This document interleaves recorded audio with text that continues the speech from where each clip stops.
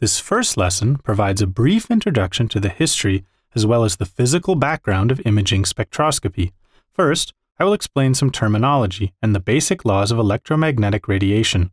Based on that, I will characterize processes of radiation transfer, as well as radiation, atmosphere, target interaction for you.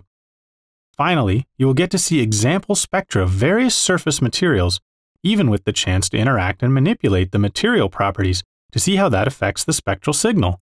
Don't worry, I'll try my best not to make this dull or too mathematical, and there'll be plenty of opportunities for interaction.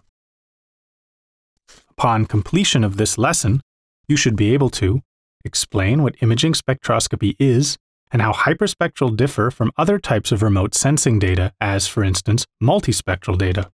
Understand the basic terminology such as wavelengths, channels, reflectance, absorptance, etc. You should know major milestones in the development of imaging spectroscopy. Recall the basic laws of electromagnetic radiation.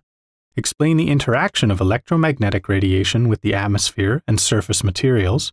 Comprehend the influences of various factors such as viewing geometry, surface roughness, and physico-chemical properties of surface materials. And, finally, recognize a number of surface materials based on their reflectance characteristics.